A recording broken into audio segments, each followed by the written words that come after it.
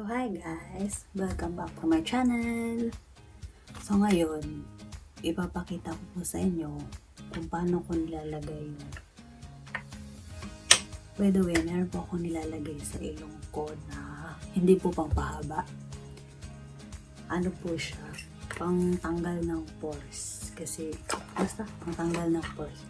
Ipapakita ko na lang sa inyo kung paano ko to ginagawa. And, super effective siya para sa akin. Super effective siya. And parang 1 month ko na siyang ginagamit. Actually, mga 5 times a week. Ganun ko siya ginagamit. Pag hindi ako busy sa work. Pag wala akong work. Ito yung karton niya. Hindi ko alam kung kita niyo ba. Basta yan. Pasensya na kayo sa mukha ko kasi hindi pa ako naliligo. Ganun po talaga sa Japan. And ito po talaga. Ito po yung actual na product. So, ito rin yung brushes. Kita niyo naman ang dumi-dumi na ng brush. Ayaw mag-focus. Basta yan. Sobrang dumi yung brush kasi ito yung lagi kong ginagamit. And marami na akong nilagyan. Si mama, yung pinsang ko. And sabi nila, super effective yan. And gustong-gusto nila. Kaya ngayon, ipapakita ko sa inyo kung paano ko ito nilalagay. Nabili ko lang to sa friend ko. And in-order niya online. Nasa mga... Basta. Secret na namin. So, syempre, kailangan, bago mo siya ilagay, malinis yung ilong mo. Hindi sa loob, sa labas. Malinis yung ilong mo. Dapat nag-wash ka mo ng face, tanggalin mo na yung mga makeup, mga oil. Yan, tapos, after nun, ayun naman. May salamin tayo, of course, kasi ilalagay tayo.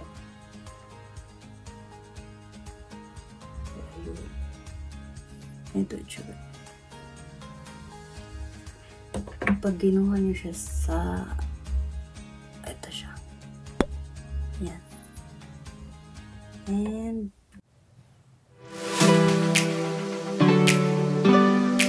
Tapos nalagay ko na yung product. So ngayon, nakalimutan ko pala sabihin na may kasama siyang papel. Hindi siya papel na sulatan na, sulatan ito. So ganito siya, yung soft side, yun yung ilalagay mo sa ilong. Ito. Lang sobrang hirap. Ganito siya, tapos, itatap mo lang ganyan. Ayan. Idikit mo lang. Mahirap idikit sa ilong ko kasi guys, ang cute ng ilong ko, kasensya naman. Ito. I-drain mo siya pero hindi naman super drain. Yung talagang didikit mo yung product sa cocktail. Tama ba? Which day? Comment naman. So, ayan. Dikit na ito. Tapos, ayan. So, ayan na yung magiging itsura nila eh. And, tapos, ayan. Antayin na natin siya mag-dry. Mga 5 minutes ganyan.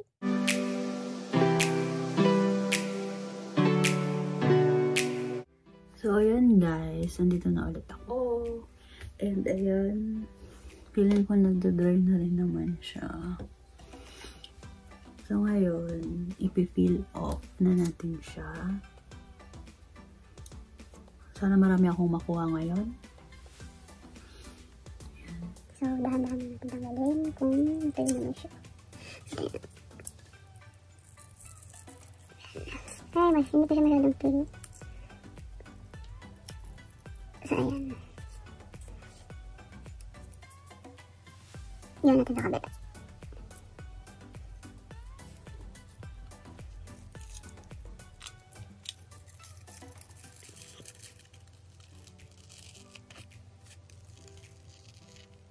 Ayan, so, kita nyo naman, di pa siya masyadong tuyo. Ayan yung resulta. Sobrang excited. Pero, ang dami pa rin. Sobrang dami pa rin. Hindi ko alam paano ko siya mapapakita sa inyo. Nakatayo konti. Ayan. Sobrang effective. Medyo madaming natatanggal. Kahit ilang beses mo siyang gamitin, marami pa rin natatanggal. So, ayun. Mag-wash muna tayo ng face. So, ayun guys. Ayun na nga. medyo luminous na siya onte. Marami na siya natanggal. Pero gagawin ko ulit yun mamaya. Kasi parang hindi ba ako satisfied. Feeling ko marami pa din. So, yun ang aking tutorial kung paano to gamitin. So, kung gusto nyo mag-order nito, pumunta na lang kayo sa website na Lanbena. So, ilalagay ko na lang yung name ng website and doon na lang kayo mag-order. Or, kung gusto nyo, i-PM nyo ako and i-order ko dun sa friend ko. So, ayun guys. Thank you for watching. See you in the next vlog.